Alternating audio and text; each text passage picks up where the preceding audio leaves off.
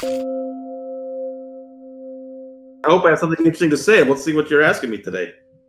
We'll see. Yeah, I have the same thing happens every time you and I talk, which is a few days before the conversation, I think, well, I'm pretty well versed in this topic. I've watched all of these documentaries. I've read all this stuff online. I've read articles. I follow you on Twitter. And, you know, just a few hours before the conversation, I'll go to your website, read some things up, and I'll be ready. And then I go to your website, start reading it, and it turns out that the rabbit hole goes way deeper than I previously thought. And I end up feeling overwhelmed and like I'm still scratching the surface of this thing. But I think it's worth scratching the surface. And I do have a kind of an angle for this conversation. So let me pitch it to you, and you tell me whether it makes sense to you and whether you think it's important. So the reason, I mean, there are multiple reasons why the story of Scientology seems to me both interesting and like important, relevant to other spheres of life outside of that particular story. But one dimension in particular that just continues to fascinate me is the way, or even the ways that it allows, on the one hand, for the participants of the church to change their own reality, to shape it, to rewrite their biography, their past, the way they relate to the world. So there's kind of sort of a liberating kind of dynamic there. You feel empowered to change the narrative of your own life.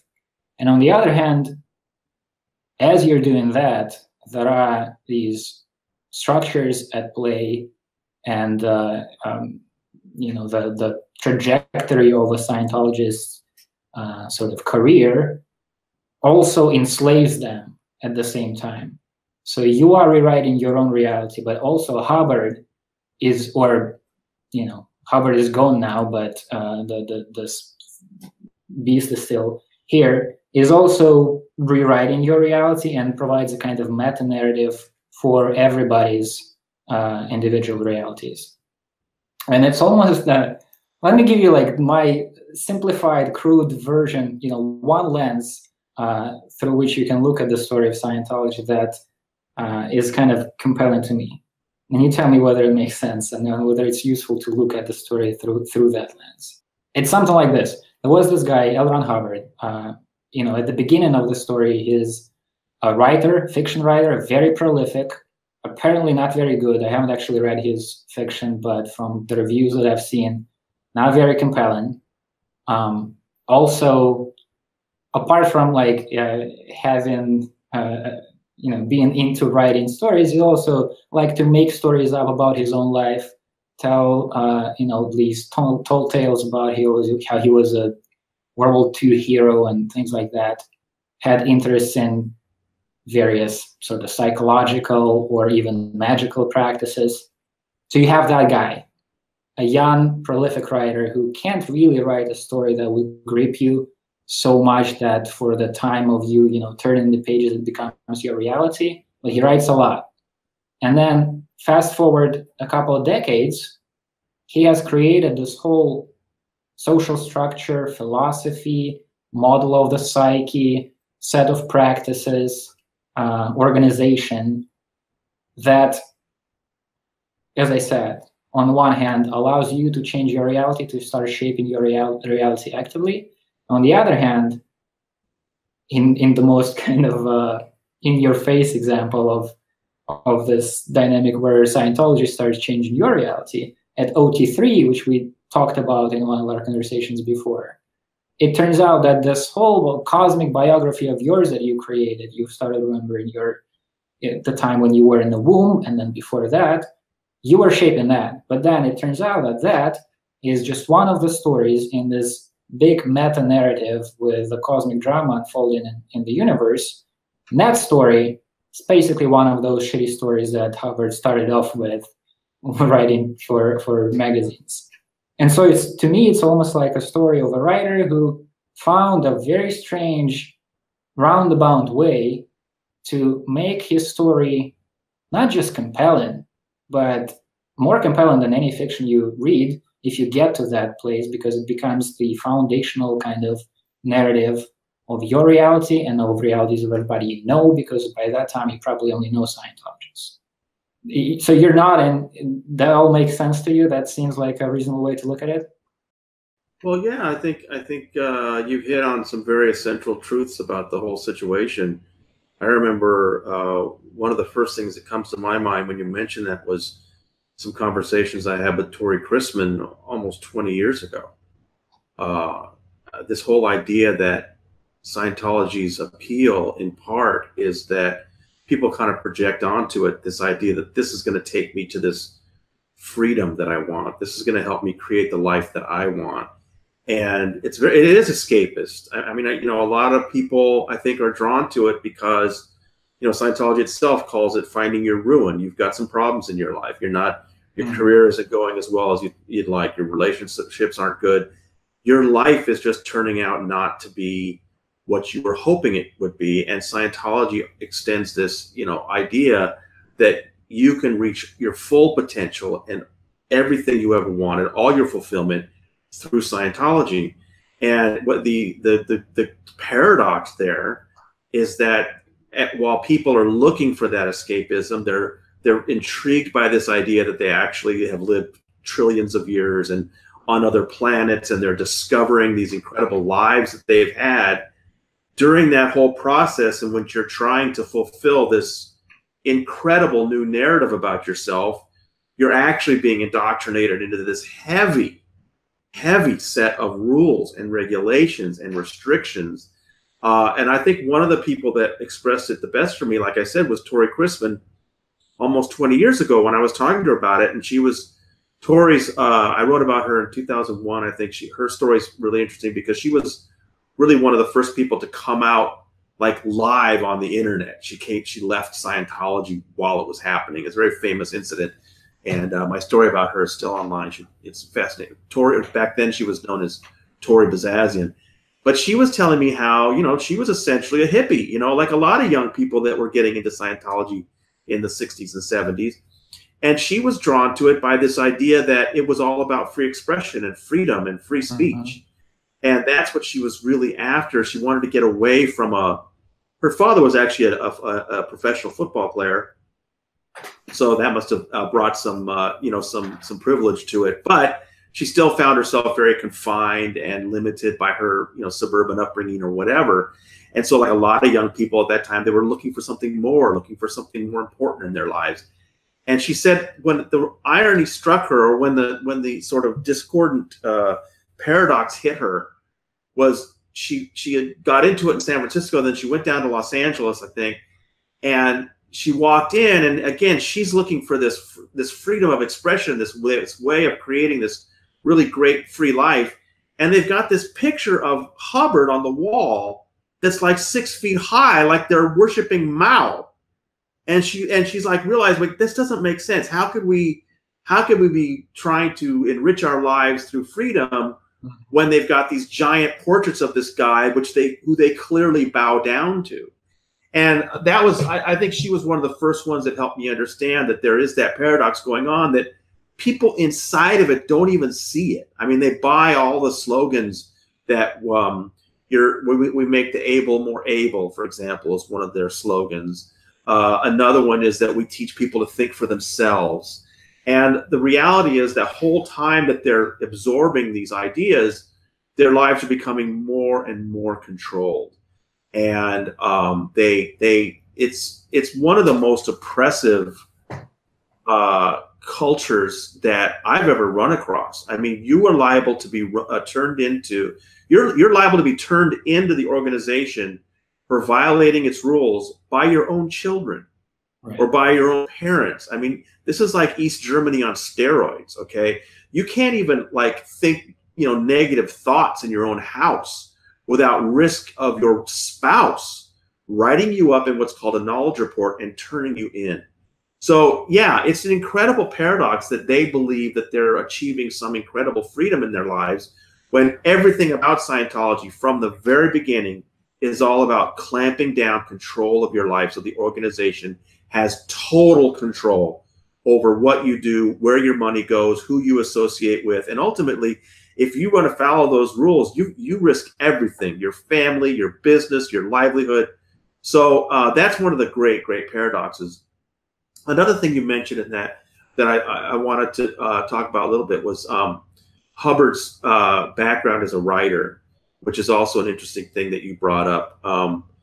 There's actually a new book coming out this month by a man named Alec Navala Lee. He's a really great guy. I was very fortunate that he came and joined us at our HowdyCon convention this summer in Chicago. We all got to meet him. He's got a really interesting book coming out about John W. Campbell, who ran Astounding Magazine, and his top 3 writers, who were Isaac Asimov, whom I'm blanking on, Robert Heinlein, of course, and then Hubbard. And he really focuses on the 40s.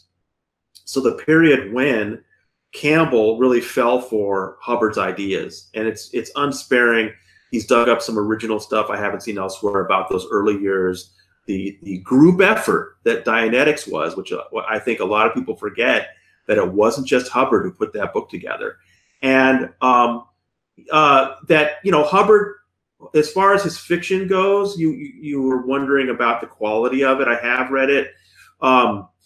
Hubbard's fiction is interesting because it usually was a matter of how much effort he expended. I guess one of Hubbard's flaws was that he was able to write pretty easily and quickly. And so the vast majority of what he wrote was pedestrian, simply because he just didn't care. I mean, you could tell these stories they're repetitive, they're obvious, the characters are out of central casting. I mean, the guy just didn't put much effort into it. And then you run into a piece of writing where he really cared about it and thought about it, and you can really see the difference. So that's the main, I think, criticism of Hubbard. He just wasn't very didn't put much effort into his work. And so most of it is forgettable. But I enjoy going through some of his early stories for hints of what is coming in Scientology. And Alec does some of that in his book. But I think the short story that's really a revelation, and if you haven't seen it, you should take a look at it. In 1940, okay, so a full decade before Dianetics, he wrote a short story called One Was Stubborn. And it's incredible. He predicts this future where the United States of America is taken over by evil cults with evil cult leaders. And the power that this cult has is that they train people how to make matter disappear with their minds. I mean, it's really astounding that there's no question Hubbard had thought deeply about a lot of these issues about, cult thinking and manipulation of matter with the mind. So, and then another thing that I try to point out to people is there's this famous statement he made in 1948 or 1949, just before Dianetics came out. A few different people heard him say it, that, it's no way to make a living as a pulp fiction writer. You're only making a penny a word. If you really want to make $1 million, start your own religion. I don't think there's any question that he did say something like that, but there's something even better, and that is a letter he wrote to Forrest Ackerman in January 1949. So Dianetics was mostly done by that point. He's getting it ready for publication. And Ackerman is this famous figure in science fiction. He was kind of like the super fan of the time, and a literary agent in his own right. He was Hubbard's literary agent, and very close friend with Hubbard. And Hubbard was very open with him in his letters. And in this letter in 1949, he said that, with this book, you can rape women without them knowing it. You can hypnotize people to sell them things. And he said, and I don't know if I'm going to destroy the Catholic Church or just start my own. He said that in 1949. That's a very interesting way of putting it. Yeah. So, I don't think there's any question that he had these things in mind. I don't know that he had it all planned out, because the first couple of years after Dianetics came out, he did sell it as a science. And people like John Campbell were taken in. They thought this really was a science to affect the human mind. It wasn't until 1953, after he'd been through bankruptcy and things were really struggling, that Hubbard told a follower of hers that, we should try the religion angle. So that's so I think he had it in mind originally, but he didn't really become determined to do it until 53. Mm-hmm. So what I want to do, or try to do, is to, I was going through, you have on the side, you have the series Up the Bridge, where an ex-Scientologist kind of guides the readers and you as the interviewer Right. through the trajectory of a Scientologist, what do you want to call it, spiritual career. Yeah. And I want to pause on some things there and just to see what tools are at use there to, as I say, on the one hand, allow the participant to shape their reality, and at the same time, how slowly they become completely engrossed into this, totalitarian kind of structure and the vision of the world. But maybe before we go there, even, so you said Dianetics at first was a group effort. And I think in one of our early conversations, you mentioned a little bit about Hubbard's own kind of earlier excursions into, he was a hypnotist, he was into Aleister Crowley, he was doing these tapes where he would like kind of self-program himself for success or whatever. So is there like a starting point? What is the earliest thing he does for himself to try to actively change his own reality and reshape his own life? Well, I mean, he was a very ambitious young man. I mean, right from the very beginning, I mean, even as a teenager, he was very good at telling tall tales and manipulating people. In 1927, when he was 16, he had gone to the Far East because his father had been, as it was a Navy lieutenant, he was stationed in Guam, and he had gone out there with his mother, and he came back and he just spun these tall tales for the newspaper in Montana where he was a high school student, and they bought it. Mm-hmm. And I think he realized that he had that gift, that he could convince people of things that, and there was a basis of truth to what he was saying. He genuinely had been to these places in Japan and China and the Philippines and Guam, but he always exaggerated things for effect and to make himself look like more of an expert. He would tell these tall tales about poisonous snakes and buried gold, and he loved the way people just ate it up. And I think so from a very early age, he understood that he had a talent for making a future for himself based on his ability to persuade people of things that he was embellishing. That pattern was set very early. Mm-hmm. And he kept falling upwards. I mean, he had a Navy lieutenant for a father who, after he flunked out of high school, got him into a crammer, which it's basically a prep school to get him into college. He got into college, he flunked out of that, but he still, made connections and stuff. So he was always, he failed high school, he failed college, but he always found a way, like I said, to kind of fail upwards. And he had a lot of talent for storytelling. And then in the 30s, after college, he started writing for the magazines. And he like I said, his talent was speed. I mean, this was the Depression, and people were struggling to make a living. And at that time, even though these pulp magazines only cost a nickel at the newsstand, they actually paid pretty well to writers, and you could make a living selling short stories as long as you wrote enough of them. And again, right, that was his talent. So he was sending out stories every day to Western magazines, romance magazines, detective magazines. Science fiction was only one of his interests, and in fact, I think his son mentioned that it was not his favorite. Science fiction kind of didn't interest him. He actually said he didn't like the gadgets. He liked concepts of science fiction and time mm-hmm. travel and stuff like that, but he really didn't. He never has a lot of spaceships that he describes and things like that. It's all kind of hand waved. So but he wrote for everybody. Nibs, his son, said there were times when he could pick up a magazine on the newsstand, and Ron would use multiple pseudonyms, right, pen names.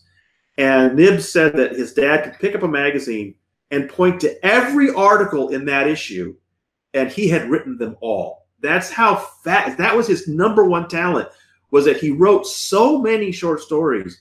He was able to make a living in the depths of the Great Depression.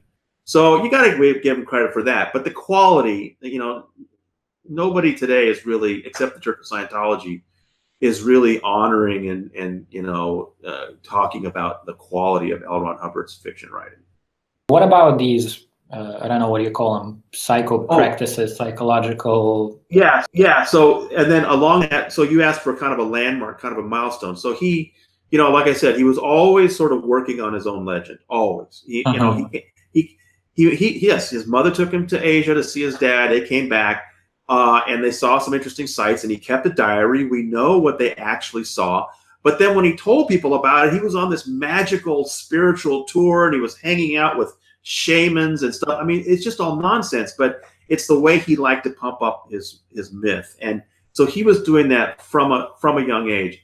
And then a key moment is in the 30s, he had married his first wife by 32 or 33, I'm forgetting now. And they had Nibs and Katie, their son and a daughter. And then he got going on the fiction writing. He was doing well. He was going to New York. The wife and kids were back in Washington State. And then she said that at some point in about 38 or something, before the war, he wrote this letter to her, admitting to her that his goal was, as he put it, to smash his name into history. And that same period, 38, is when he had a kind of a mystical experience. He had a tooth problem and went to the dentist, and they put him out for the procedure. And while he was under sedation, he had this vision where he basically went to heaven or somewhere and saw all of the world's knowledge laid out in front of him. And then he came back and realized that he now had this incredible vision that because he was able to come back, he now was going to be the conduit of the world's wisdom or whatever. So this was a very, very big moment for him. He and again, he writes the letter at that time. He now knows what his life work is. He's going to smash his name into history. And this is when he actually begins writing the work that 12 years later will eventually become Dianetics. At that time, he called it Excalibur, and he had his great insight. And Scientologists to this day will tell you that this is actually a great insight. But his great insight was that the meaning of life was to survive. Right. Which, you know, wow, what an insight, right? So, but to him, this was like earth-shaking knowledge. And so that was kind of what was informed in that first manuscript, Excalibur, which he had this great gimmick. He would tell people that he'd written this incredible book of human knowledge, but he couldn't show it to anybody because the first dozen people he showed it to, half of them killed themselves, right? So that's how he built up excitement, just the same way, you know, Mark Twain and in Huckleberry Finn talks about, you know, the trouble begins at 8 p.m. You know, I mean, there's a way. He was a very good salesman of his own story. And so he convinced people that this manuscript was too dangerous to show anybody. I have seen descriptions of it, and it's clear that it's basically just a portion of what eventually became Dianetics, which of course anybody could read and nobody commits suicide. You might, I can imagine people going to sleep reading Dianetics, but I don't imagine people jumping off a cliff. So by 38, I think he's got this image that he's going to somehow shake up the world through ideas. Then the war comes, and he, you know, for him, the war was this amazing opportunity. Guys like Hubbard really were looking forward to, you know, having this opportunity to have this heroic experience. And then it was a disaster. World War II was just basically a disaster for him. He got into the Navy. He became a lieutenant. He was very quickly. He was given command of a ship that was being refitted in Boston Harbor. He lost that command after one day. It was such a disaster, and his crew hated him so much, they took him off of that. He then went out west and became the commander of a boat that was a sub chaser that had depth charges.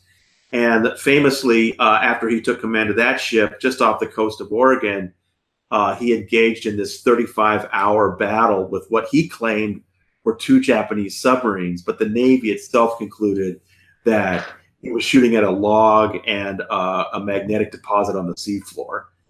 And from there, he sailed south down the coast, the west coast, until they got near Mexico, and he opened fire on a Mexican island for target practice, which caused an international incident, and then he was removed from that command. And so by the time the war ended, he was in a hospital on the West Coast, and he was hospitalized for hemorrhoids and pink eye. And we have the records. There's no question about this.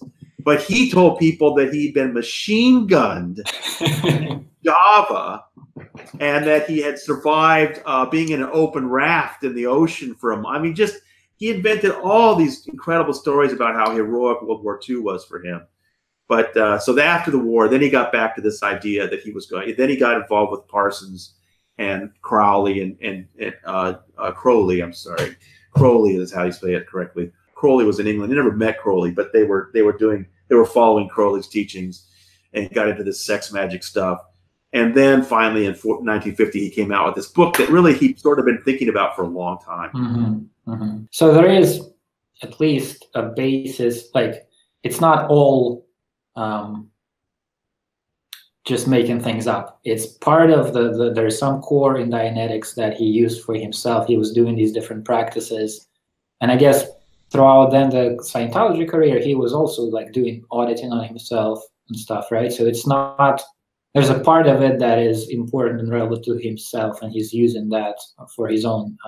Well, he claimed that he had been machine gunned and he was blind, and that's why he was in the hospital at the end of the war. And then he hit upon these techniques which had cured him. And mm-hmm. I mean, even Tommy Davis, as recently as 2010, had told Lawrence Wright that, you know, this is the story that he healed himself of his war wounds with this thing that became Dianetics, which is the basis for everything the Church of Scientology is about. And if that story isn't true, then Scientology isn't true.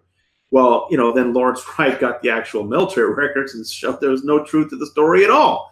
So, you know, this was a guy who was a skilled stage hypnotist who saw himself as the master of other people, master of men, who actually said to himself in those 1940s affirmations, they're called, that he was going to enslave other people. And he came up with this parlor trick where you concentrate to the point of trance and convince yourself that you are removing these memories. And initially it was just that you were somehow remembering what had happened to you in the womb. But then a few years later, when they developed Scientology, you're going back thousands, millions, billions of years to remember, quote, remember what happened to you on other planets and other, you know, eras. So, you know, this was a stage hypnotist to convince people that they were going through these activities. And he backed it up with these incredibly repetitive, time-intensive, exhausting activities that people go through called training routines. And, you know, outside experts will look at TR0, which are basically staring exercises, and some of these other exercises where you're putting people through motions, repetitive motions, and then just regular auditing where you're questioning people for hours and days. Outside experts take one look at that and say, well, they're just putting you in a trance. So you're suggestible, and so you'll say anything. You'll dream up anything. You know, it's funny because even ex-Scientologists who have left and are very critical of David Miscavige, the current leader, and everything, you know, not all of them will. It takes a while before they'll say to you, yeah, those quote memories I had from 10 million years ago on another planet, I guess I dreamed those up. I mean, some of them are aware of it at the time. That's what's really amazing, man, is that they will tell you that, yeah, I kind of knew at the time that I was just sort of dreaming it up. But by that time, you know, they've got you on this conveyor belt.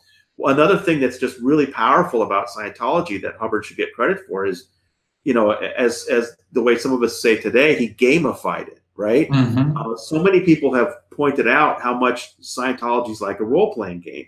And it is. You're always trying to get that next level. And Paul Haggis pointed this out in Going Clear. He was saying, you know, initially you go through these exercises and they're really interesting because, you know, they do train you to have more concentration and to be able to deal with any kind of interruptions. I mean, I think it's part of the. I think it's definitely part of the hypnotism. But you know, people enjoy that. And then he said, but so the next couple of levels didn't work so well. But then by that time, you want to. How can you stop? You're on.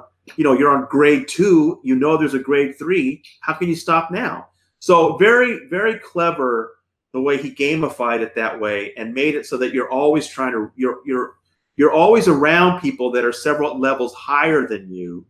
And you don't like feeling that feeling of inferiority. You want to be on their level with them. And also, you assume they have some kind of insight or perhaps superpower that they're hiding from you, and you need to get to their level to get that. And that people chase that for decades.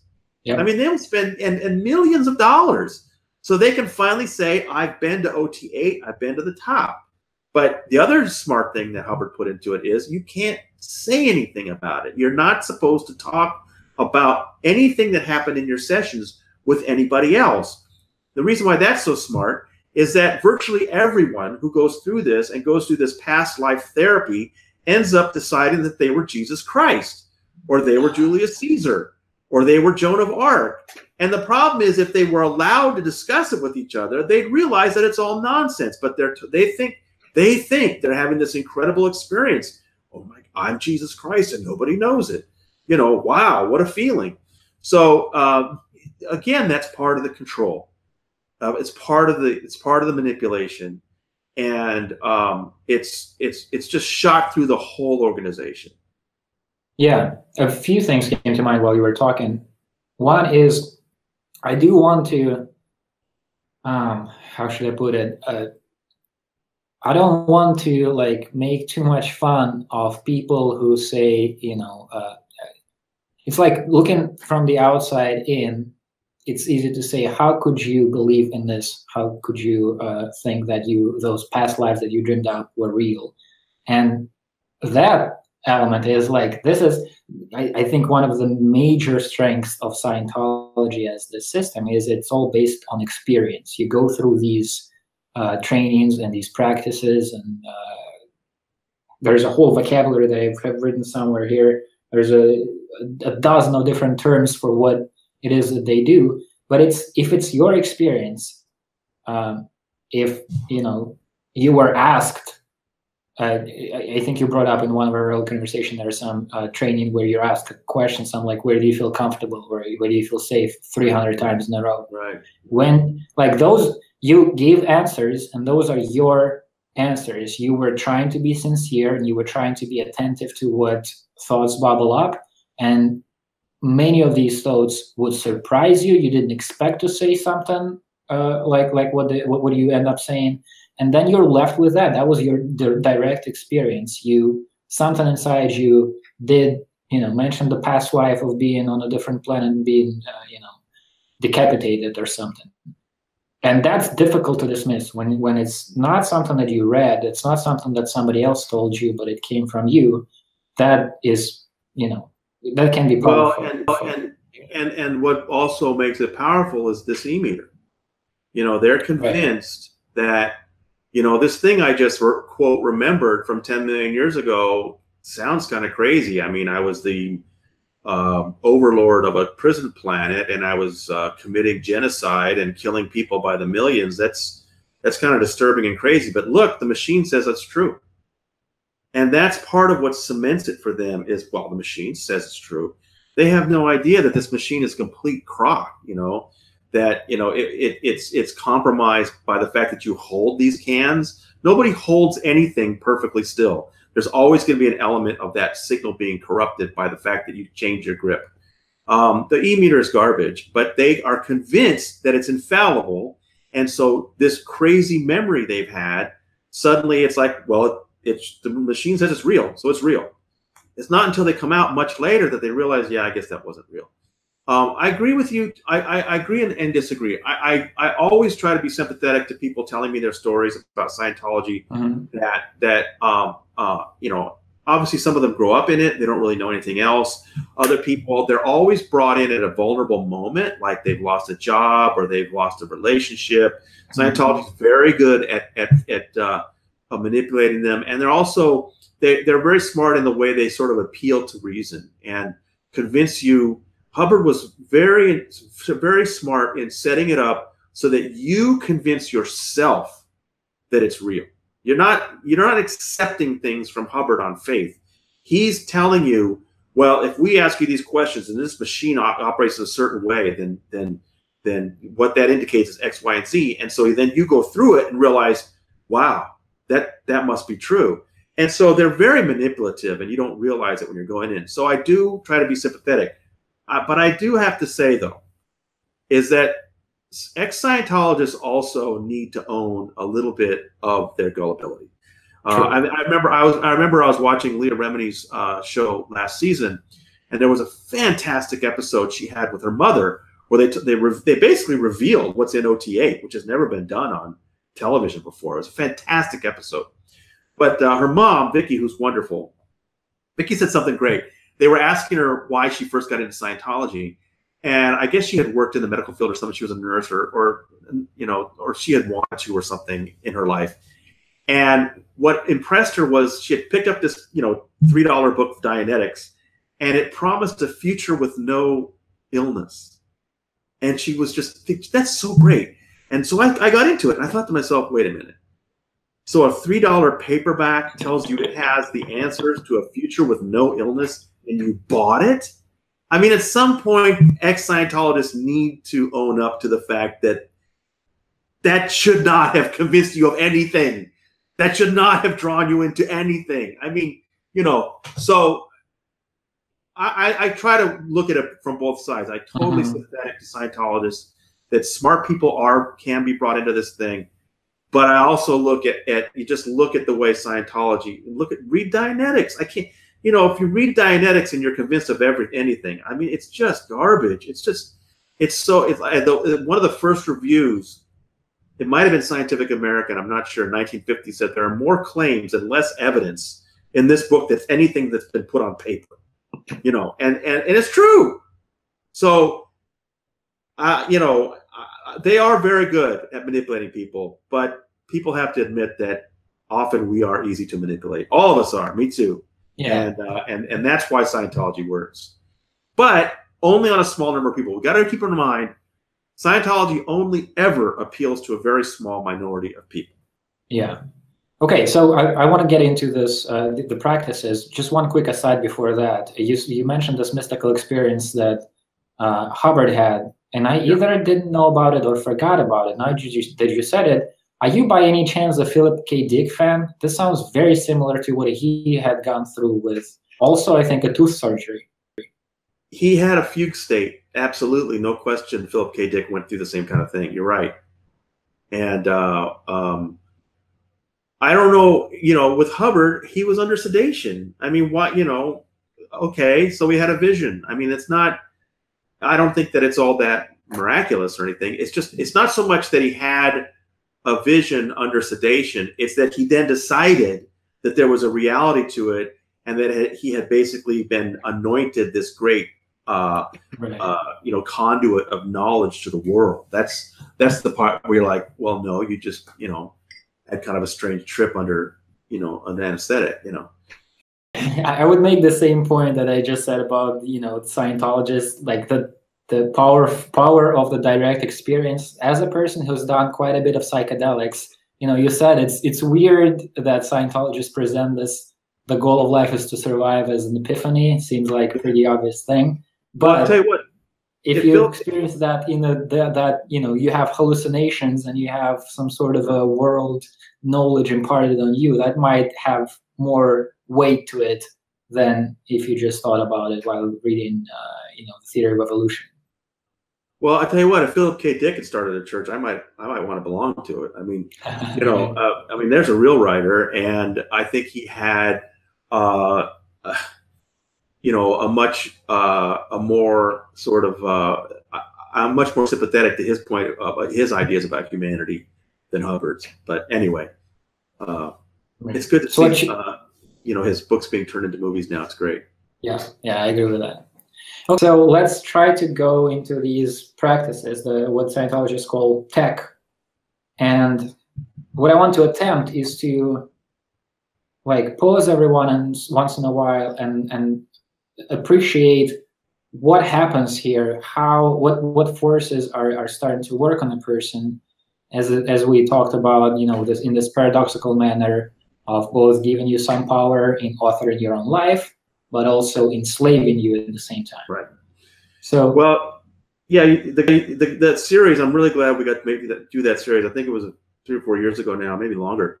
And I was very fortunate to partner with Claire Headley on that for the most part, but also brought in Bruce Hines near the end.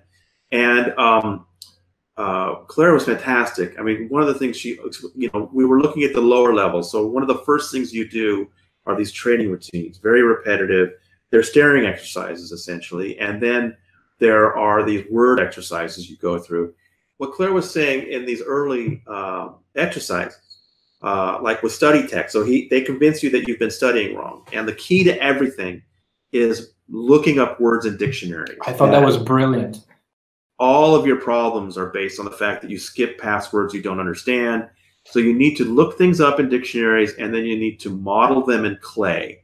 The 3 concepts of study tech are the misunderstood word, going up a gradient, and having mass. So misunderstanding a word, you need to constantly use the dictionary, and in a way that's just obsessive and really counterproductive. Can you pause on that and give me an example? Do I imagine correctly? You're like, right, look up a word, then you look up the words and the definition of that word, and then you look up. They use it as punishment. I mean, they'll tell a child, okay, you misbehaved, go look up all the definitions of the word to and so it becomes, it's really kind of sick the way they do it. There's nothing wrong with looking things up in the dictionary, but like all things in Scientology, they take it to such an extreme that it really slows down. Actual educators that have looked at this say that it's not really a very smart way to learn.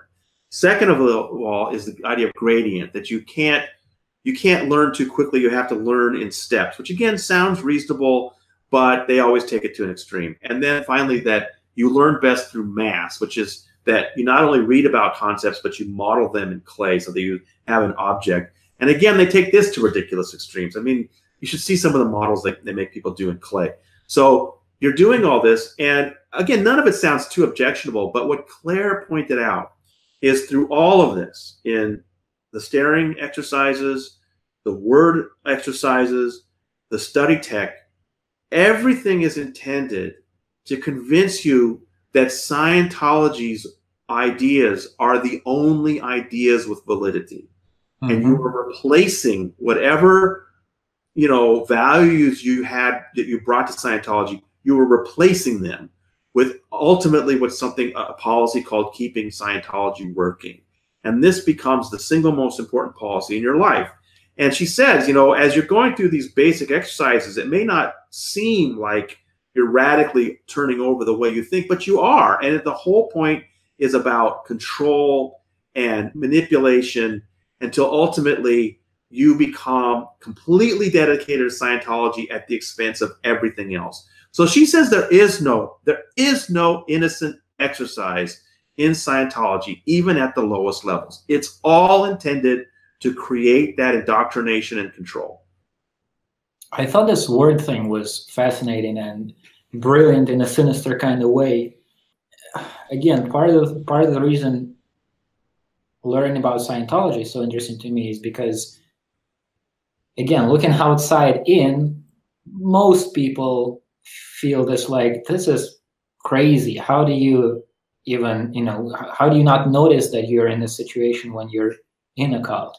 But at the same time, in the structure, you see so many dynamics that you can then find in political groups, in other religious groups, in movements, ideologies, and all of that. And I think that's valuable when you see something that you very quickly dismiss as insane, and then you notice the same thing in something that you might be a part of or somebody you know might be a part of. That's valuable. That gives you a little insight. And the word thing was seemed like a good example of that to me, because so one thing is this constant looking things up. If something's not working, or if you have some trouble understanding the thing, you need to understand the concepts deeper and look words up and then look words within those definitions up. And then in parallel to that, there's just going through this Up the Bridge series, there's so much new vocabulary. There's so many terms. I was just going to mention that, right? That you learn and you assimilate, and then I assume you look them up a whole lot, and then it's this idea: the limits of my language are the limits of my world, right? So what you're doing here is you're adopting a new language, and there's this repetitive, almost trance-inducing, study-like practice of making sure that language really is integrated into the very way you think about things. And once you have that, you don't, like, before you even start making an argument, before you even start thinking about things, you already have the words and the categories with which you're going to build that argument, and those are already put you in the context of this, like, Scientology thinking. Yeah. But again, the same thing can be found in political ideologies. If you read Marx and you for the first time see the world as, oh, there are classes and there's a struggle between classes, and that's how we look at the historical process, if that becomes, it can be enriching if that's like an additional perspective that you have. It's another language you've learned. But if it becomes the sole language you use, and I mean, Scientology really goes into at lengths to make sure that their framework is the only framework that you use, then you become enslaved in this thing before you even start using it to build a narrative.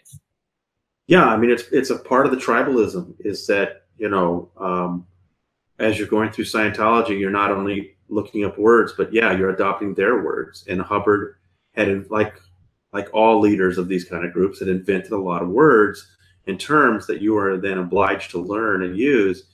And sometimes it's really fun when you're talking to ex-Scientologists and they've been out of the church for 20 years and they'll just come out with a sentence that's nothing but Scientologese. It's really hard to let go of that language once they learn it. These are real basic concepts about how to learn, how to think, how to respond to people, what ideas are worth pursuing, which ones aren't. I mean, it really is a trap. It's a trap of thinking. It's a way of shutting down anything that doesn't, follow their guidelines, and it's seductive too. I use Scientology terms all the time. I find them. I mean, for my purposes, they're fun and funny. But which terms do you use? Oh, I'm always using words like confront and cognite and interpolate and theta. I'm always using their terms, and feedy weedy, I'll call somebody that. So it's some of them are useful, some of them are fun, but not in the context that Scientology uses them. I mean, Scientology's using them as a way to define the debate, shut down objections, and really convince people that they're seeing things only in a Scientology way. And it's so well enshrined in that policy, keeping Scientology working, KSW. That's the one that they have to memorize and repeat. And it's the idea that, not only has Hubbard come up with these ideas and these processes, but you can only do it the way Hubbard designed it. See, that's another thing that's part of Scientology history it's very interesting to look into, is that from the very beginning, remember, Hubbard claimed it was a science. And the nature of science is that if a scientist makes a discovery, another scientist can investigate it on their own and replicate the results. Because a scientific discovery is not owned by the scientist. It's a physical fact that other people can then also find for themselves. And so from the beginning, when Hubbard was saying that this was a science, people took him up on that and said, okay, he's come up with these ideas about the human mind. Now I'm going to work on those ideas and advance them, which is what you do when somebody has a biological discovery or a physical sciences discovery, is that somebody else can come along and say, okay, that's understood. Now let's go even farther. That drove Hubbard crazy because it's not a science. It's his own little parlor trick. And it drove him crazy that other people would then try to refine it. And so he said from the very beginning, the thing that drove him more crazy than anything else in the early days were these splinter groups. and people that were saying, okay, thanks Hubbard for these ideas. Now we're taking it in our own direction. Oh, that just drove him mad. And so a lot of the early security policies were put in place to crack down on these other groups. And the word he came up with them were squirrels. If you weren't following Hubbard technology to the letter, the way he invented it, you were a squirrel, and you were squirreling the technology. And they use that today. It's like the worst thing you can call a Scientologist can call somebody else is to call them a squirrel. So they believe in this just rigid. It's a fundamentalist group, is what it is.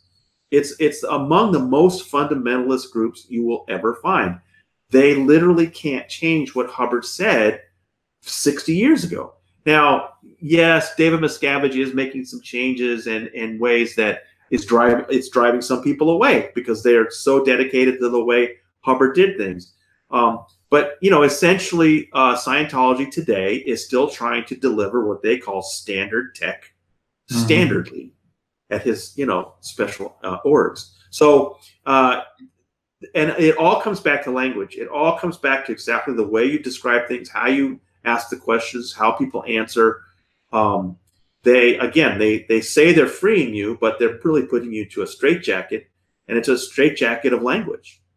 Let's go through these earlier. You mentioned a bunch of times now the staring context. So it's like the first few trainings that you get.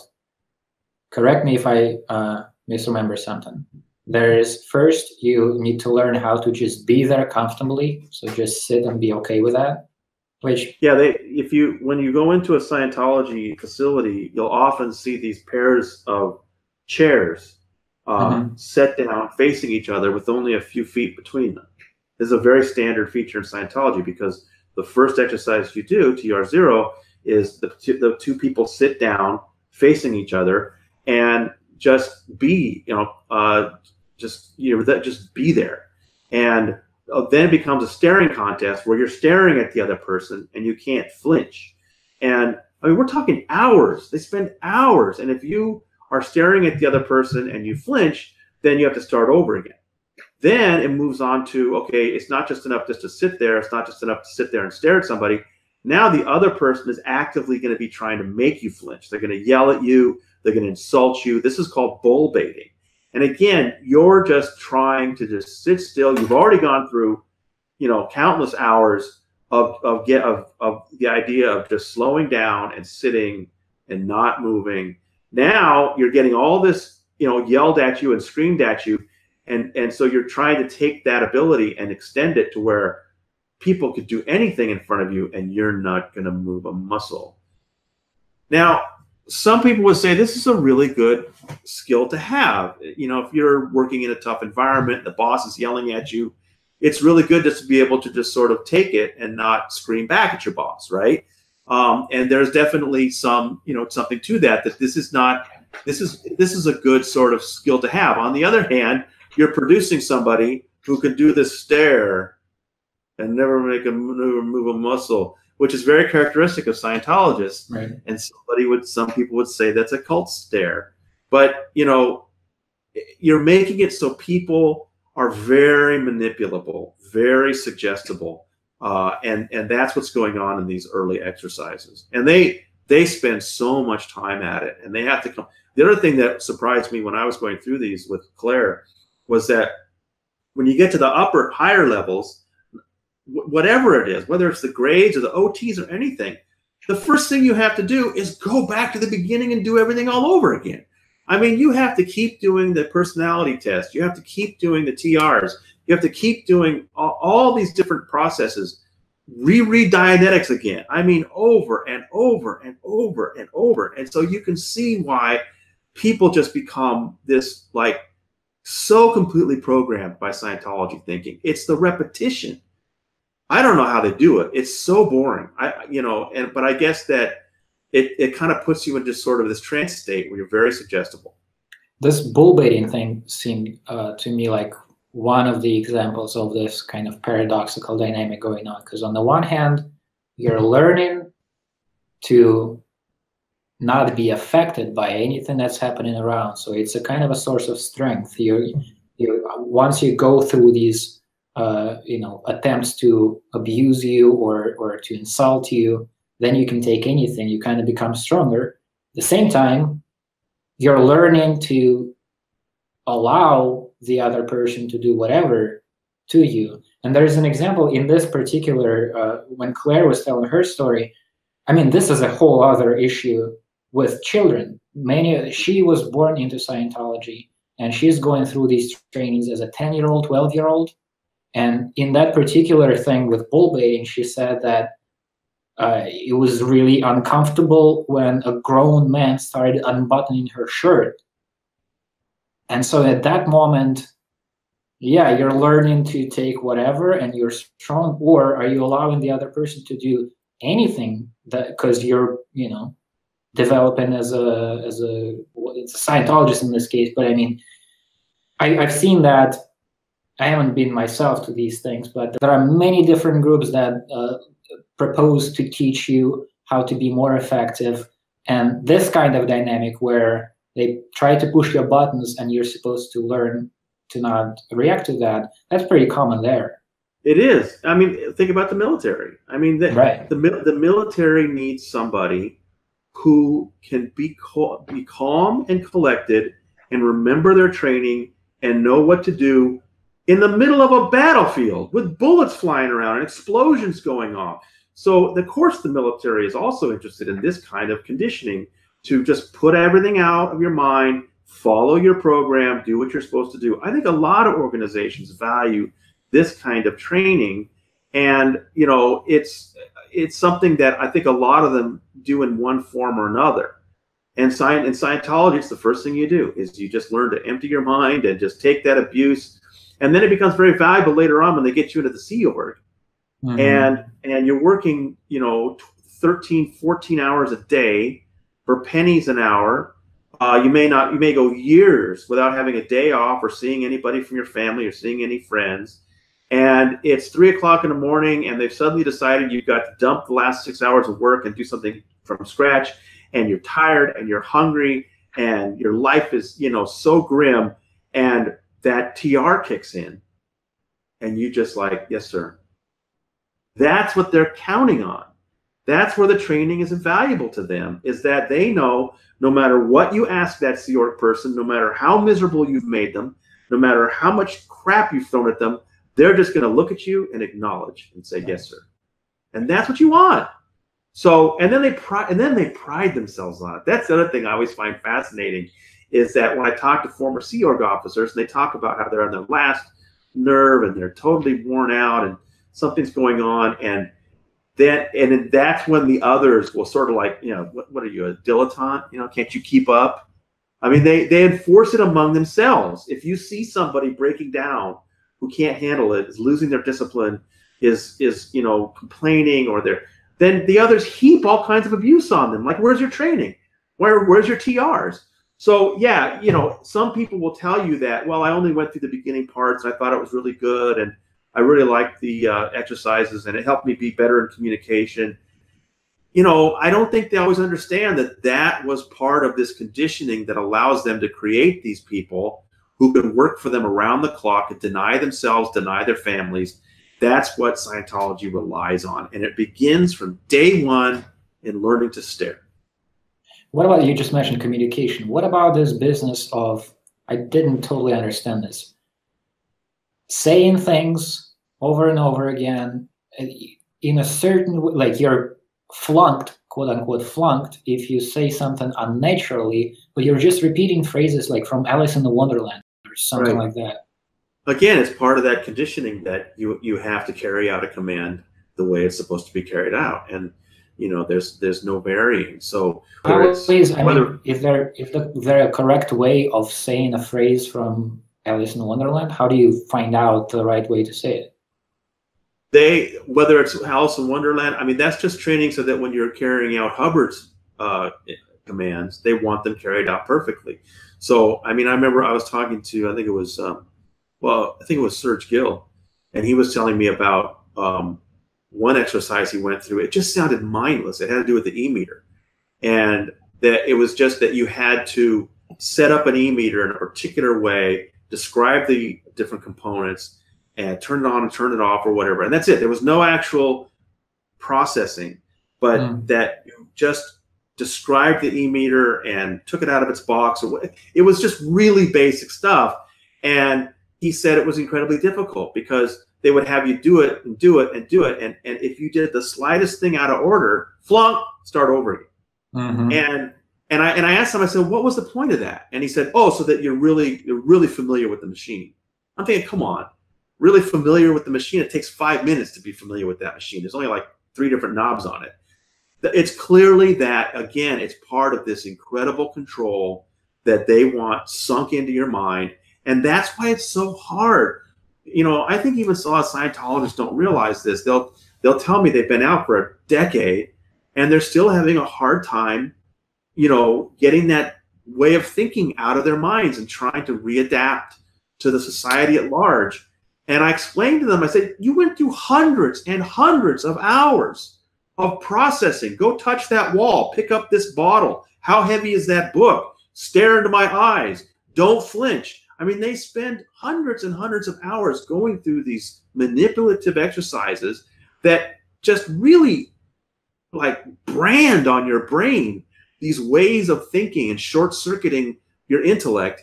And so, you know, it does take years and years afterwards for them to realize, you know, I can just relax today. I don't have to get anything done.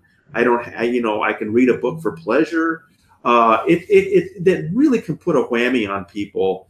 And I try to, you know, be sympathetic that you know, somebody who's not been long out of Scientology will still have that worldview and still use that language for a long time. There's a question that I've been meaning to ask you and forgetting in the previous conversations too. Something that always confused me in these documentaries that I watched with interviews with ex-Scientologists, where they would explain how difficult it is to start their life over after they leave the cult. And, you know, it makes perfect sense that would be very difficult. Your whole life was in this organization. All of your personal connections are there. You worked probably for that organization. You are either don't have any money or are in debt because you have all of these Dianetics books lying around that you need to sell. And then you start from scratch with nothing, you know, to lean on. But all of these interviews seem to be taking place in good houses with like, there is not a commentary from the documentary maker about what their life, how they actually did put their life together. And they seem to be doing okay. They seem to be, you know, living pretty comfortably. And it almost makes me like, maybe that training did help when they needed to find a job afterwards. Well, there's no question that people who come out of the Sea Org are facing a daunting challenge of readapting the modern world. But what they do not need training on at that point is how to work long hours. I mean, Sea Org members, they have been trained just to deny themselves and work incredible hours. That question often comes up, you know, especially with Leah's show. That, you know, Leah's show always seems to these interviews seem to take place in really nice homes. And, well, what are they complaining about? They obviously came out and they were fine. Well, you have to keep in mind that this is a television show, and you know, I remember Tom DeVos was saying, hey, they interviewed me at my tiny apartment. You know, nobody seemed to notice that I lived in this tiny apartment. I wasn't doing too good. And also, you know, we're just seeing a few people. Most of them have done very well. I mean, one of the great stories is Mark and Claire Headley. They came out, they had nothing. They had not been to school. They had no connections. But Mark had worked in audiovisual technology in Scientology, and Claire had done financial stuff. And they were former Sea Org members, so they knew how to work. And they told me the story. It was great. I mean, Claire just walked down to the closest diner and just said, do you have, you know, work? No, but maybe the one next door. I mean, she was just like, whatever. She got a hostess job and then a waitress job. And then she was doing the books for the restaurant. And then ultimately she was able to open her own, you know, tax preparing business. I mean, so industrious, amazing. Mark, a similar story. He just took anything he could get in the technology field and worked his way up. And now he's got his own business.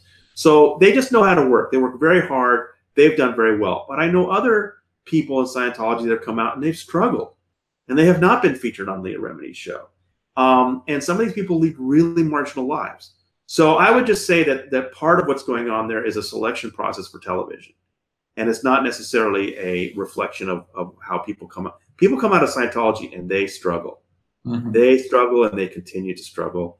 But even so, even if somebody leaves Scientology and then becomes a success, it doesn't change the fact that they were abused and neglected while they were in Scientology. So I would say listen to them, even if they seem to be doing well now. Yeah, absolutely. I'm not dismissing their struggle at all. It's just always been confusing to me. Well, and then also keep in mind that I remember last year in season 2, there was a couple of young women from out of the country.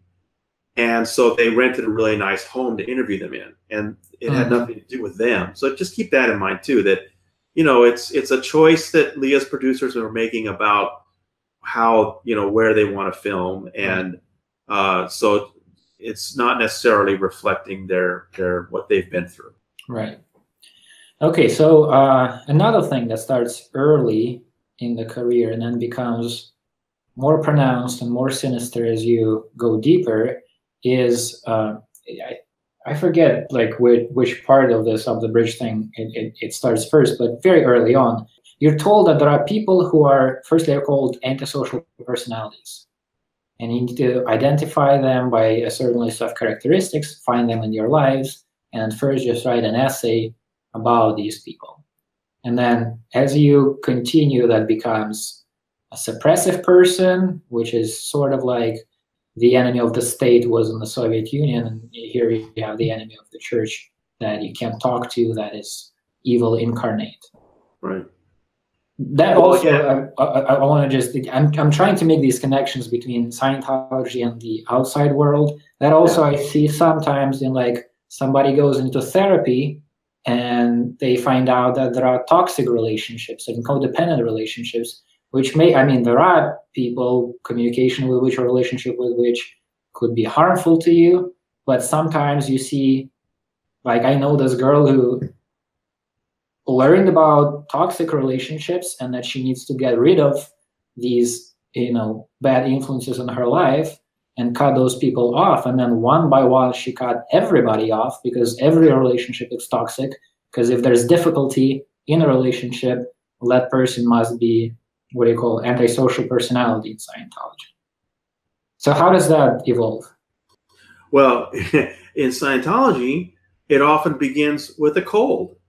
You know, Hubbard taking everything to an extreme, huh? I know. I mean, Hubbard tried to convince them that every illness was psychosomatic. So when you literally get just a cold, you will be asked who is making you sick. They assume that there's some enemy of the church that you are connected to. And I've talked to so many Scientologists that said that they got a cold and they had to sit down and write out a knowledge report about who was making them ill, that there must be somebody in their life that's a potential trouble source or an SP, a suppressive person. And they really believe that there's this enemy of the church out there and your association with them is causing you literally to be ill. And so it's what it's really all about is this constant security force and constant vigilance about, you know, you need to remove everyone from your life who's not, once again, keeping Scientology working. That's always the policy that gets cited. So who is it in your life? Maybe somebody, maybe a relative has decided not to go to Scientology anymore. And maybe they're watching Going Clear and maybe they've told you about it. You need to turn that person in. They need to be declared a suppressive person, an enemy of the church. Or if it's not, you know, or maybe they're connected to somebody who's an SP and your relative is what's called a potential trouble source. That's somebody who's not an SP themselves, but is connected to an SP. So somebody in your life has made you PTS, made you a potential trouble source, and it's reflected in the fact that you got a runny nose. I mean, it's just so ridiculous. But really, what it is, it's just part of the control mechanism. And I've pointed out so many times, Scientology is a snitching culture. It's an interrogation culture. You are constantly looking for ways to turn in your relatives, your spouse, your children, because if you don't turn them in, they're going to turn you in, and you need to get them interrogated. And, you know, these interrogations cost thousands of dollars. So, Right, you know, yeah. one of the best things we have on the website, and we're going to have a new version of it soon at the Underground Bunker, so keep an eye out for it. Truly remarkable recording. And none of the TV documentaries have taken advantage of it. I don't know why. But there's a woman in Colorado by the name of Sylvia DeWall, and at the time she was living in Florida. And she went through these interrogations and admitted to some crimes. Crimes like watching Leah Remini on Dancing with the Stars and watching Lawrence Wright be interviewed on television. These were high crimes in the minds of Scientologists. And so we have this audio recording of her actually being declared a suppressive person by this young ethics officer who's just, his staring TRs are down perfect. She even says something about it. Your TRs are great, buddy, because she's bringing up to him. I mean, it's audio, so you can't see it, but you can hear her describing the fact that, okay, now that you're declaring me a suppressive person because I dared to watch Leah Remini on TV, now she's going to get kicked out of the church. Her husband, who's a very active member, will be pressured to divorce her. And then the children will have to choose sides. And then their business caters to Scientologists. They're going to lose the business. All of these dominoes fall simply because you watch something on television you're not supposed to watch. That's the level of control and snitching and interrogation there is in the Church of Scientology, and everyone is super paranoid about it all the time. You have to be, because it costs you so much money. Not only, even if she had not been kicked out, she'd have to pay thousands of dollars for the interrogation. And then, you know, and then to convince Scientology that you're back on track, the only way you can convince them of that is to spend another 20 grand on some more courses. Then they're convinced, oh, okay, great. So you're back on lines. So, you know, it's really Orwellian, East German Stasi. I mean, however you want to describe it, as far as the lives these poor people lead, where they're constantly looking over their shoulder at their own family members. Right. And I remember talking to a guy, he was in his 70s, and he had made a very good living for quite a few years delivering the low-level courses out of his own home. That was kind of the original model, was you could have franchises and people would run Dianetics facilities out of their own house, and you could make a really good amount of money and then send the person on up the bridge down to the local org. Well, Miscavige has systematically dismantled that over the last 20 years, and it's much rarer. But this guy was running Dianetics classes out of his house, and his own daughter turned him in because he dared to ask her if she had happened to watch the Nightline episode with Jenna Miscavige Hill in it. And, you know, just because he asked her about it, she wrote up a knowledge report, turned him in. He was interrogated. He admitted to watching the episode. They canceled his certifications so that he could no longer make a living. His wife kicked him out of the house. So he was 75 years old. He'd been divorced. He'd lost his house. He'd lost his kids, and he lost any way of making a living. This is what happens in Scientology because of this incredibly heavy indoctrination and snitching culture. There's a quote I was trying to find. I had it somewhere and then I couldn't find it, but maybe you'll remember what I'm talking about through just a reference. That seemed also relevant. It's a quote from Hubbard when he talks about something, and I didn't see, maybe I was just looking through too quickly, an elaboration on that particular term, but he was talking about the bank agreement, which, as far as I could understand, he's talking about like the reality out there, the social realities of our world, the governments and the institutions and whatnot, as a false reality that I guess tries to enslave you into their ways of thinking, and Scientology is like the way out. Does that ring a bell? Does that make sense? I know that he used bank in another way, not just the sort of financial bank. Oh, yeah, I actually just found it. Let me. So this is connected to this KSW thing, which should also, maybe it's worth just listing these. I have the 10 sort of commandments here. Right. having the correct technology, knowing the technology, knowing it is correct, teaching correctly the correct technology, applying the technology, seeing that the technology is correctly applied, hammering out of existence incorrect technology, knocking out incorrect applications, closing the door or incorrect technology, and closing the door or on incorrect application. So this is just like driving home the kind of fundamentalism of the approach. You should do it by the T, right? That's right.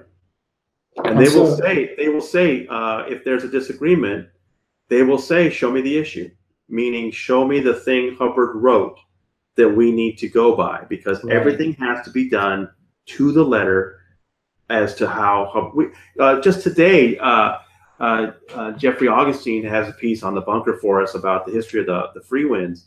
And this was a ship they bought in the 80s. And only after they bought it, they discovered it had a terrible asbestos problem.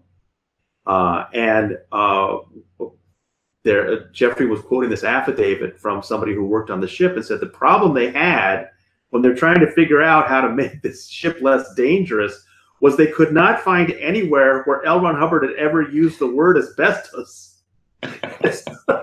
So they were in a big problem because they knew it was deadly. But if Hubbard never talked about it, then there's no reality for them about how to deal with it. So, I mean, this is how fundamentalist they are, that it's hard for them to deal with anything if Hubbard has not already explained to them what to do. Yeah, and he goes again to lengths to kind of hammer it in that you have to be tough. This is a tough world, and you don't whine. You do the steps, do this KSW thing.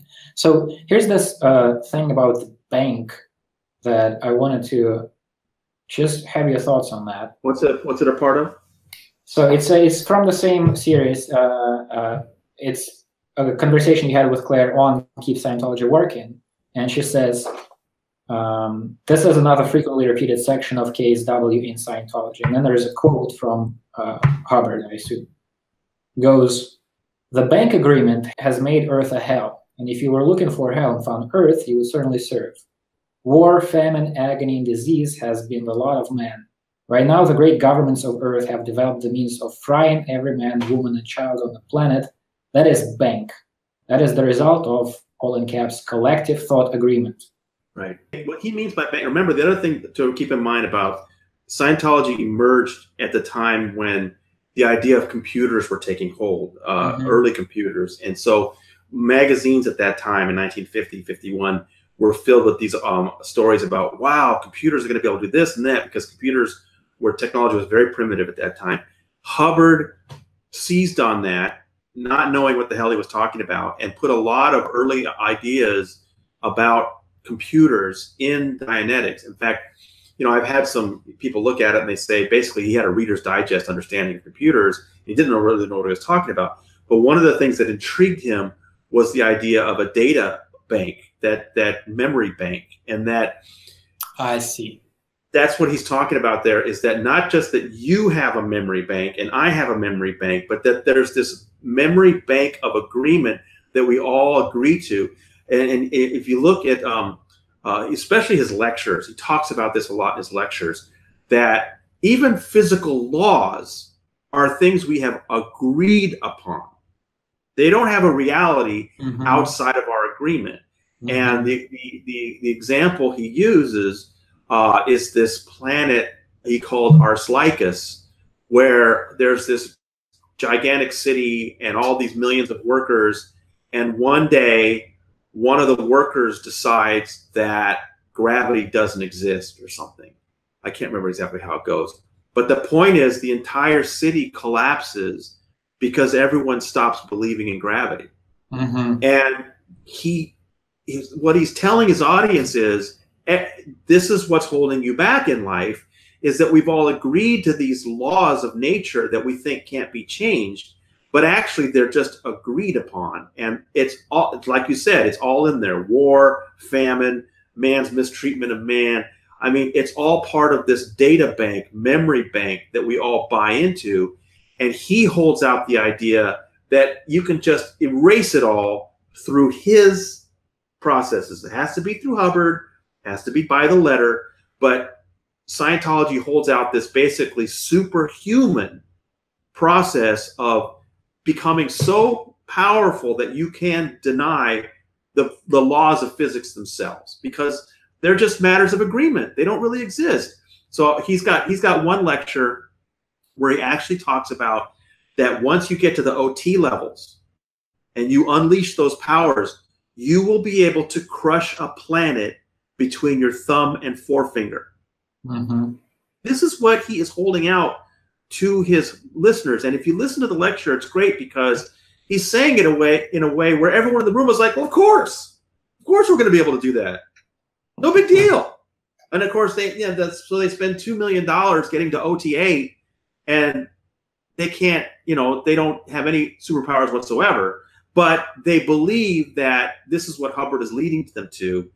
And I think it's actually very characteristic of the entire New Age movement that kind of grew out of that moment, that post-World War II moment where, the atom bomb had really it's just a terrifying idea. The idea that we're literally using the fires of creation to destroy mankind with a bomb, it really threw people for a loop.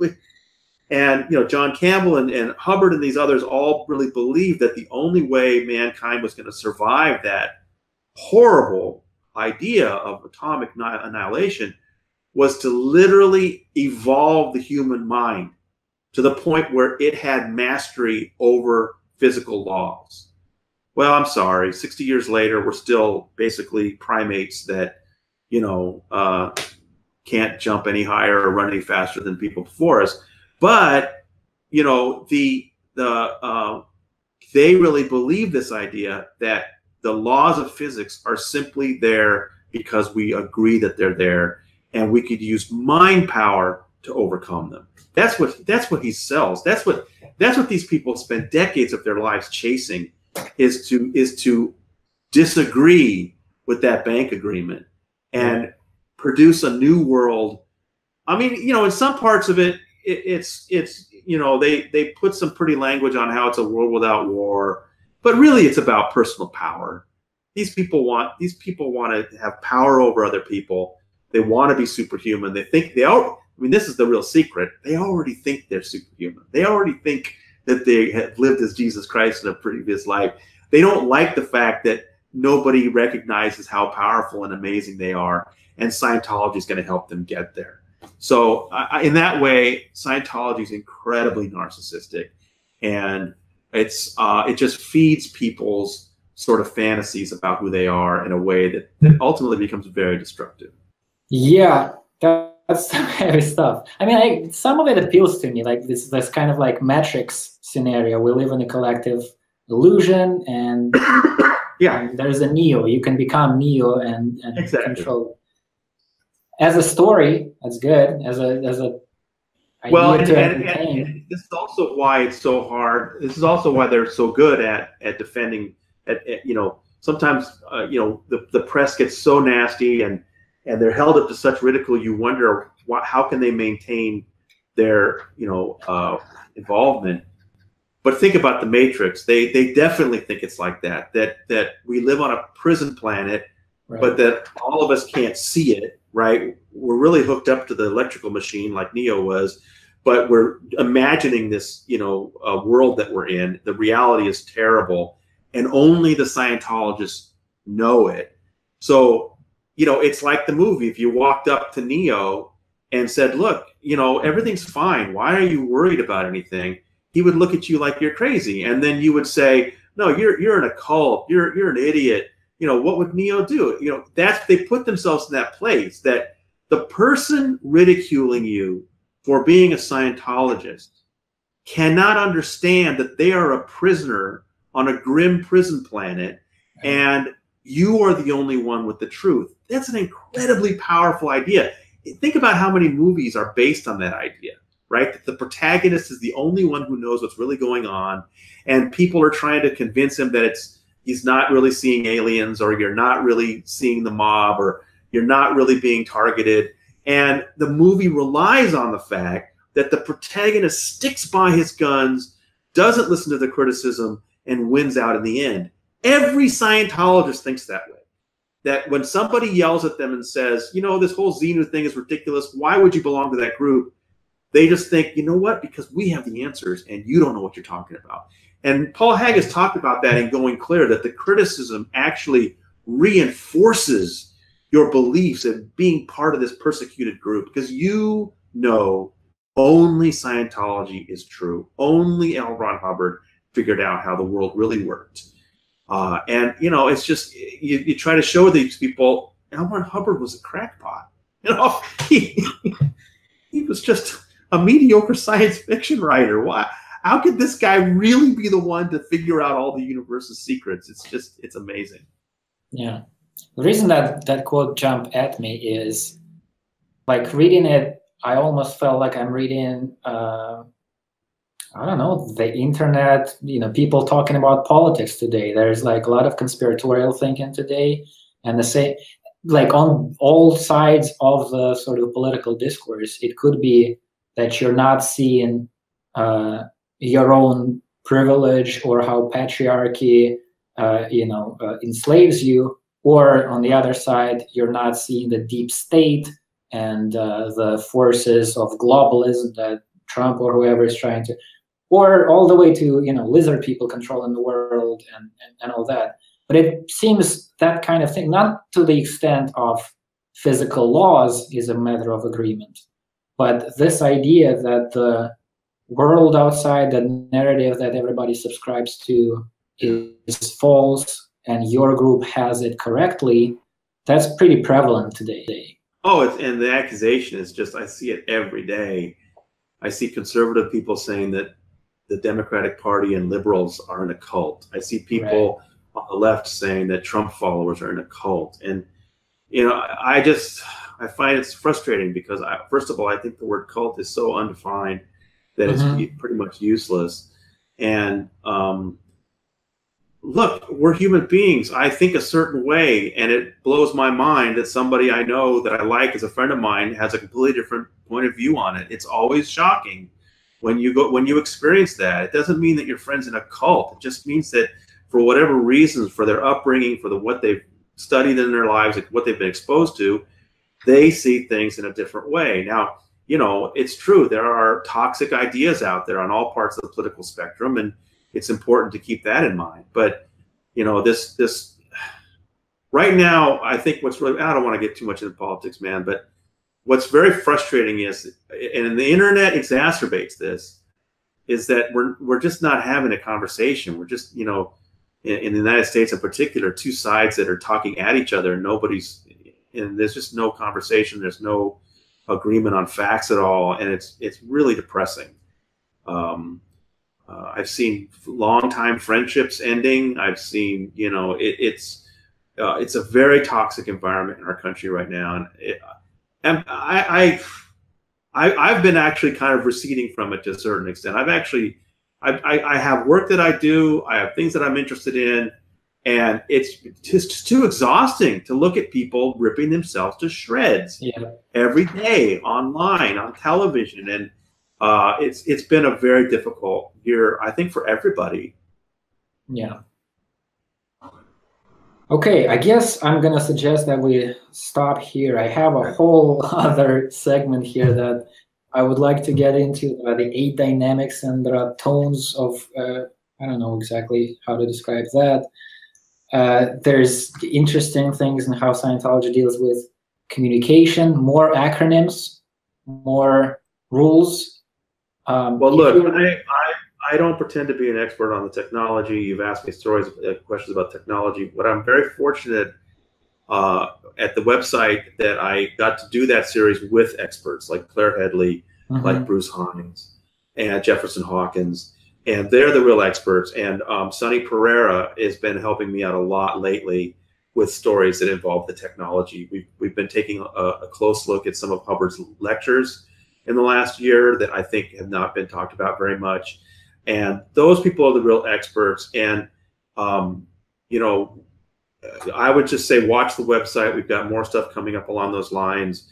Or, you know, drop me a message. I'll be happy to, if anybody's interested in particular technology we look at, I'd be happy to point to things that we've dealt with, because it's complex. And I mean, you know, some people would say, what, you know, is it worth it? I mean, why are we trying to dissect particulars of processes if we don't really think that they're based on anything scientific at all? And I think partly it's just curiosity. I mean, these people dedicate decades of their lives to it. It is interesting, I think, to find out exactly how these processes work. Yeah. But yeah, it's maybe more important to look at the bigger picture about how people are being abused and extorted and silenced. And just the other day, if I got another minute, just the other day, I ran into a couple of people that I was trying to convince to take a. We have some new videos we've been putting up, and I asked them to. They want, you know, to take a look at them, and they were just like, well, who cares about Scientology? South Park showed that they're ridiculous, you know, 15 years ago, 13 years ago. And I just like, yeah, well, South Park was 13 years ago, but in those 13 years, they still have tax exempt status. They're still harming people. So, you know, not everybody's that interested. Not everybody cares about what the inner workings of Scientology. But I think if enough people do, that it's still why it's such a popular subject online. But I wish more people cared, because they're still getting away with things for the large part because just not enough people care about the fact that they're harming people, taking people's money, ripping families apart. So keep an eye on the website. We keep up on it on a daily basis, TonyOrtega.org, and there should be something there that interests you at least every once in a while. I'm going to just add one more time. I've said that numerous times in this conversation, but it seems important to me that I think one of the values of looking into this story, even in, you know, this great detail that you do, is that it's like an extreme case of something that you do notice in other parts of life and organizations, movements, ideologies, groupthink, all of that. And so I think it helps you notice these patterns outside of such a weird case as Scientology. And maybe, you know, you will be more cautious when there's somebody that is eager to help you explain what the world is and how to solve every problem in your life, and who's the suppressive person in your life, and what exact practices you need to pay for to get better at life. I'm glad you brought that up. I think you're exactly right on that. And that is a great way to look at why this is an important subject. It does connect to a lot of other groups and a lot of other movements and how they think. They all tend to use the same techniques. Yeah. And it is good to learn from this one. So can I just quickly point out, I still got Unbreakable Miss Lovely on sale. And on November 1st, Paulette Cooper and I have Battlefield Scientology coming out, which is kind of a best of the underground bunker with some of our most important stories going back several years. And Paulette's got introductions to each of the sections, so I think people will enjoy it. Nice. Looking forward to that. I think there's also the Unbreakable Miss Lovely audio version on Audible. That's right. That's an Audible version of that, yeah. And did you narrate it yourself? I narrated that myself, yeah. That's the way to do it. I'm very happy when I see people taking that approach. And I hope I don't mess up the link. If I do, I'll guess I'll change it in editing. But I think if you go to audible.com/MOLTV, which stands for Meaning of Life, the site that we are on now, you can download one book for free. So if people are interested in the story, they can go there and get the Unbreakable Miss Lovely. Great. All right. Thanks, man. That was, I really enjoyed these conversations. Right on, man. Okay. Talk to you later. Hopefully.